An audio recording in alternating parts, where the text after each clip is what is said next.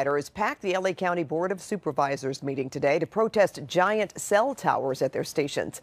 CBS 2's Dave Lopez shows us why they have serious concerns.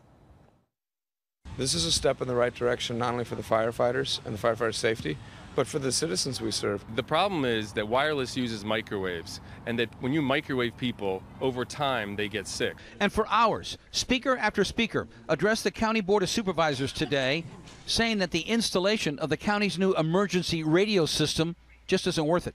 We were saying to the federal government we need an extension for the purpose of answering substantial questions about this very important public safety matter.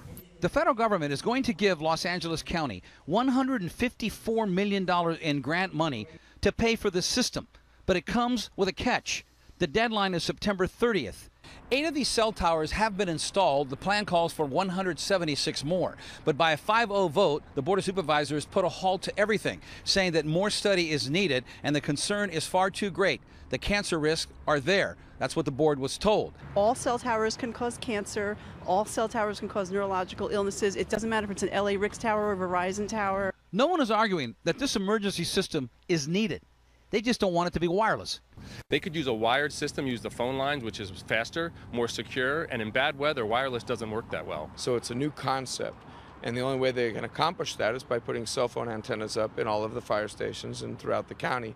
And that's exactly what firefighters and the public told the board today they don't want. From downtown Los Angeles, Dave Lopez, CBS 2 News.